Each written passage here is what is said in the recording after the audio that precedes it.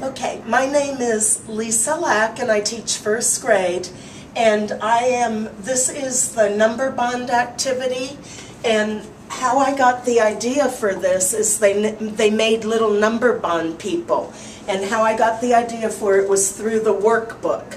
They had a section there that had these little people, and I thought, wow, what a great idea.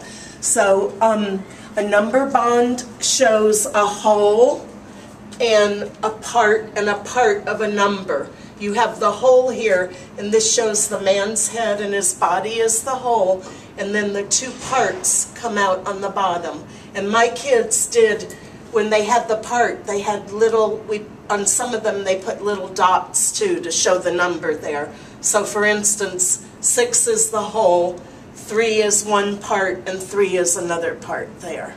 So they had a lot of fun making them, and they also got to decorate their number bond people. And that's the activity. Okay.